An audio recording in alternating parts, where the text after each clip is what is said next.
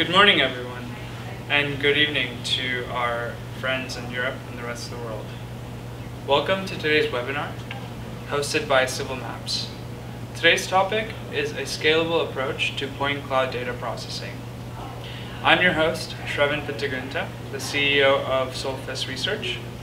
Today we will conduct a comparative analysis of different techniques, approaches to point cloud processing. We will introduce you to our product, CivilMaps, and our workflow for annotating point cloud datasets. We hope that you'll appreciate the simplicity and reduction in time complexity of our workflow. At the end of the webinar, we'll have a Q&A session on Google Hangouts if you have more questions. I would also like to thank our partners and customers that have worked with us on refining our product and improving our user experience. Now let's get started.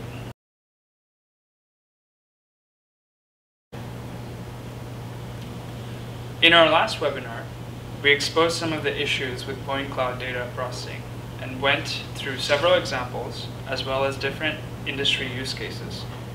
For the sake of simplicity, today we'll focus on one of our previous use cases. Last year, Solfice processed 1,200 kilometers of rail data to capture center lines, electrical wires, and poles. The input data consisted of a series of Cartesian coordinates sequentially listed in an ASCII file, and the output data was annotated as layers representing each feature. Here's a quick demo of our results.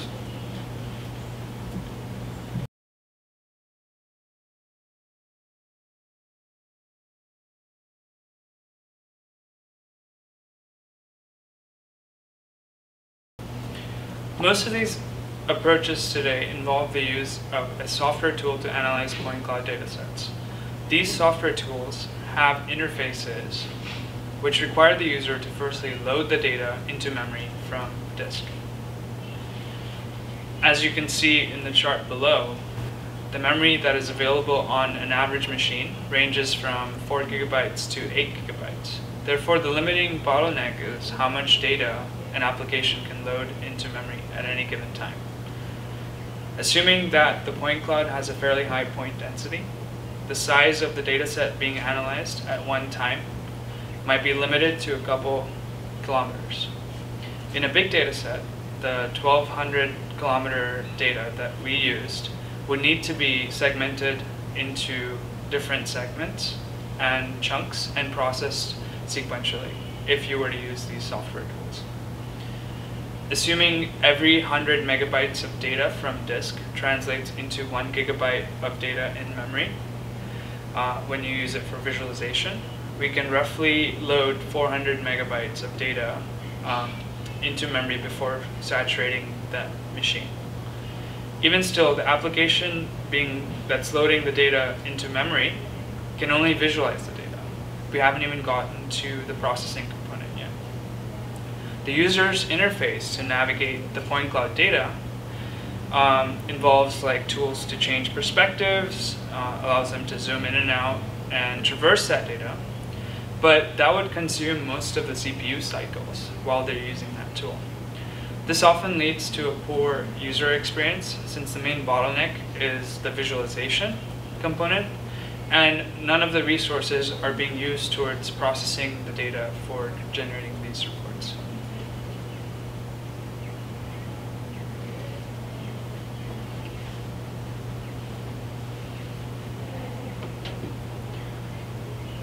Now, let's take a step back. What if we didn't need to visualize the data in order to process it? This is the paradigm shift in our approach to the problem. What if we completely changed the method in how we analyze, annotate, and create reports from a point cloud dataset? How is this achievable? How do I know it works? What accuracy would a solution that is not dependent on visualization produce? What are the benefits of such an approach? Does it even make sense? The question to ask here is, how can we go from Cartesian coordinates or a point cloud to features? The answer is algorithms. Essentially, we need to teach computers to recognize patterns that humans visually identify when looking at rendered point clouds. These algorithms include clustering, projections, linear transforms, and as well as nonlinear methods. On top of analyzing geometry, we also use machine vision techniques and frequency domain analysis. But these methods can only take you so far. To overcome these issues and more, we at CivilMaps use the concept of machine learning to make predictions on point cloud data. This is the same type of technology that Google uses to predict what website a user wants to see based on their search. At a basic level, we operate by forming models of various assets requested by the user, and then we train our algorithms to identify features that look similar enough to the model. In a sense, we are making predictions or decisions as the point cloud is traversed, rather than just strictly relying on the geometry and basic transformations. Let's look at an analogy to help you understand. In the English language, what is the most common letter that comes after the letter Q? The answer is obviously the letter U. Think of queen, quiche, quick, quench, quasi, etc. In the English language, there is a high probability that the letter U will follow the letter Q. If a machine learning model was trained against the English language, that model will predict the letter U to be after every letter Q. What happens when that problem statement is changed? For example, can you tell me what letter comes after Q if the language that we're running our model on is Russian? The answer isn't U. In the Russian language, the English prediction model breaks. So similarly, in LiDAR data, when perspectives change, when point density changes, when accuracy changes, or when the industry is different, a one-size-fits-all software solution will not work. This is precisely why off-the-shelf software tools containing algorithms can never deliver the required accuracy to move towards automation. Machine learning algorithms are not guaranteed to produce the best results. Different algorithms will work better on different data sets. This can be related to the quality of the 3D scan data, the area captured, etc. In order to pick the best algorithm for each new data set, here at CivilMaps, we use an emerging computer science concept called deep learning. Deep learning basically allows CivilMaps to choose the best algorithm from all of our algorithms to produce the best results for each dataset. When a customer uploads a dataset, we require our customers to upload a small segment of manually labeled point cloud data. We use this to compare the results of our different algorithms with the manually labeled dataset, and then we choose the best algorithm with the most accurate results. The manually labeled dataset is useful for measuring the difference between the manual annotation and our algorithms. What we have found is that oftentimes the algorithm performs better than the manually labeled dataset. In this picture, you can see the comparison in the difference of the rail centerline heights. Our algorithms generate results as shown in the blue line. The manually annotated lines are shown as the red lines. The red lines contain artifacts that result from using point-and-click methods when a user is drawing line segments. The red lines therefore look bumpy with jumps. In comparison, the CivilMaps algorithms have generated a smooth output represented by the blue line. This is one example of how a deep learning algorithm can outperform manual annotation in terms of accuracy and precision. Since humans are much better at recognizing patterns than computers, a single algorithm will not be able to replicate complex manual annotation work. However, advancements in deep learning have now created opportunities to choose different algorithms based on the data to start to recognize patterns similar to humans. This model is similar to how we utilize our brains. We use combinations of actions to perform different tasks. For example, A baby performs different maneuvers when it learns to walk. These include balancing by holding their arms out, wobbling between different legs, etc. They immediately learn that there is always a better way to walk. Making slight changes, babies try different combinations of actions.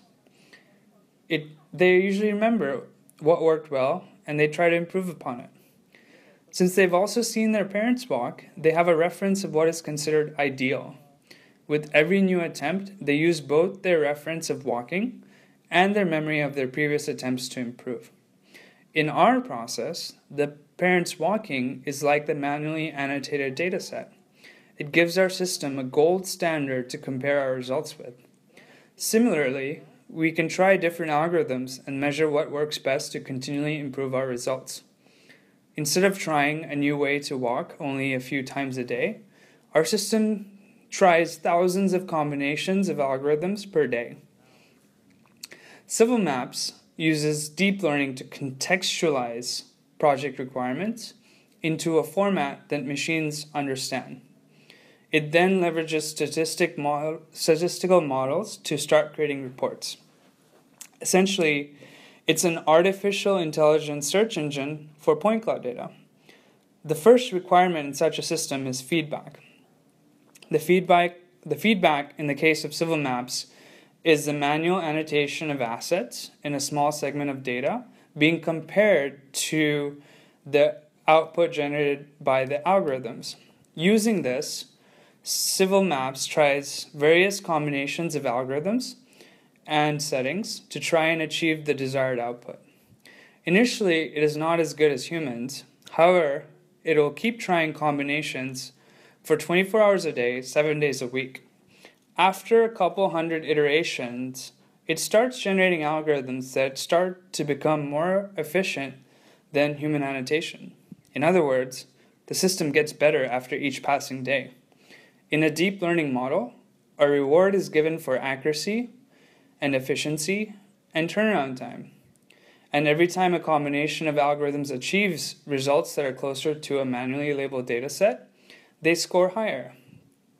By leveraging the scoring system, CivilMaps algorithms self-tune themselves to achieve the best results. In other words, as we collect more data and create more reports, our algorithms are contributing towards building the best point cloud labeling algorithms that are available on the market.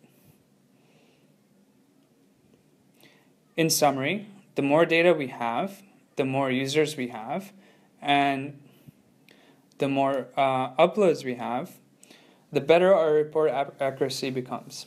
So when you use CivilMaps, you're benefiting from the cumulative knowledge of algorithm tuning from all of the previous reports that were generated. So how can you take part today in what we're working on? Well, in the second quarter of 2015, we are launching a beta release of CivilMaps. And as a thank you for attending this webinar, we're actually giving out $2,000 of credit for any project that has greater than $10,000 worth of work. And if you want more information regarding this offer, you can just email us at info@solfice.com for details. Anyways, with this beta release, you'll be able to upload your data to our servers, provide us with a training set consisting of annotated ground truth point cloud data, and also describe the desired report. And once that process is complete, this will trigger our algorithms to annotate the remainder of your data set. We will then iterate with our users over the report specification until you're satisfied. We currently have a queue of about 10 data sets to process, and we expect this to increase to 50 in the next month. For the initial release, we'll focus on the top 3 opportunities based on the amount of data we need to process and then the type of assets we need to annotate. Well, ladies and gentlemen, thank you very much for attending our webinar. Hopefully it was helpful. And so we're going to open it up now for Q&A, so join us on Google Hangouts. To predict what website a user wants to see, operate by forming models of various assets requested by the user, and then we train our algorithms to identify features that look similar enough to the model. In a sense, we are making predictions or decisions as the point cloud is traversed, rather than just strictly relying on the geometry and basic transformations. Let's look at an analogy to help you understand. In the English language, what is the most common letter that comes after the letter Q? The answer is obviously the letter U. Think of queen, quiche, quick, quench, quasi, etc. In the English language, there is a high probability that the letter U will follow the letter Q. If a machine learning model was trained against the English language, that model will predict the letter U to be after every letter Q.